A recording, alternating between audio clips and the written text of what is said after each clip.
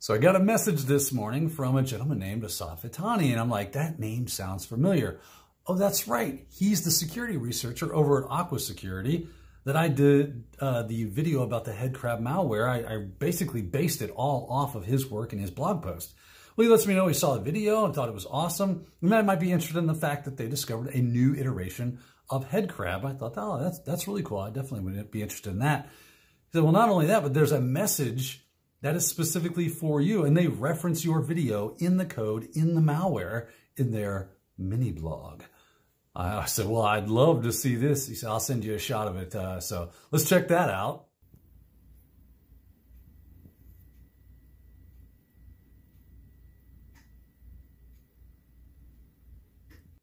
Well, I never thought I'd live to see my own YouTube video being referenced in malware code about the malware that I'm doing. It's crazy.